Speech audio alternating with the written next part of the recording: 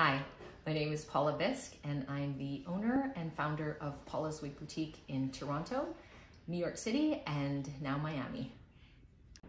Hey guys, do you ever struggle with putting your wig on a styrofoam head? Here's some easy tricks to remember. Always stand behind the styrofoam head, grab the wig from the inside, and place the hairline on the front of the styrofoam head first, and then pull down the nape of the neck.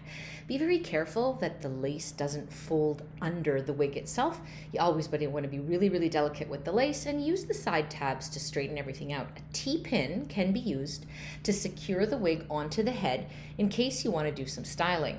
Always be very wary of where you put that T-pin. So you want to be just a little bit below the lace in the side tab. Do not push a T-pin into the lace.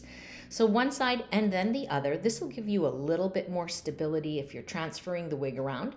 But if you really want it to be tight on the head, place a couple of T-pins at the nape of the neck as well. That way you can really tug on it with your styling tools, brushes, and combs.